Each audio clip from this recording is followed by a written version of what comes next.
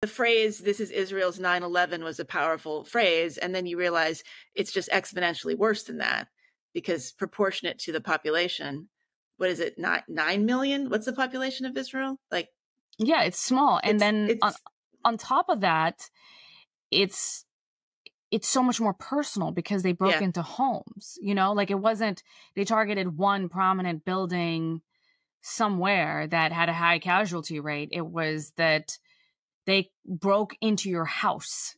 Yeah. And took babies your kids and children and kidnapping and like in front of parent. I mean, just torturing families in front of one another. It's unimaginable.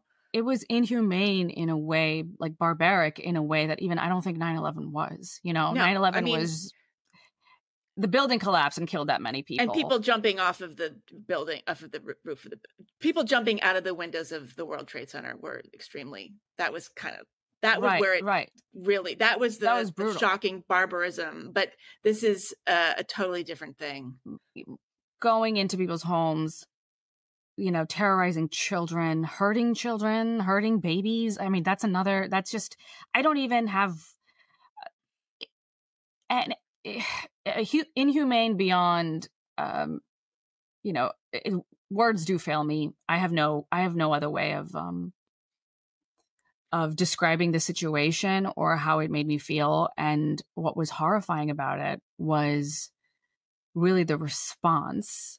I guess I am naive, and to some degree, I still hold that our politics are not that screwed up, and expected to see only an outpouring of support.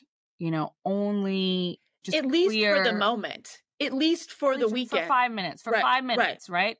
For 5 minutes, have some pity on the families who have just been, you know, brutalized in this way for 5 minutes.